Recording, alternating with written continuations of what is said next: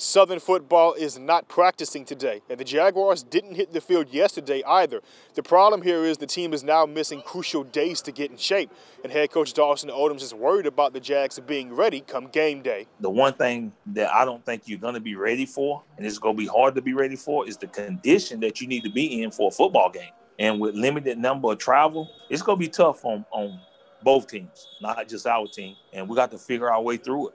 Missing practice isn't only affecting the team's conditioning. The Jaguars have been inconsistent on the field and need to develop stability with the time remaining in the offseason. It's a roller coaster, just trying to get our team to be consistent and put good days back to back. You can't start out good in the morning, then have a low, then pick it up at the end. Just trying to be consistent throughout. It's tough because some days you might not have a guy that you counting on having, so your rotations get off. So just trying to learn the rotations and getting those situated each and every day is a challenge. But the biggest thing mentally is that whoever's in, they got to provide some consistency for as execution. Covering Southern football for your Go Nation, I'm Jared Joseph.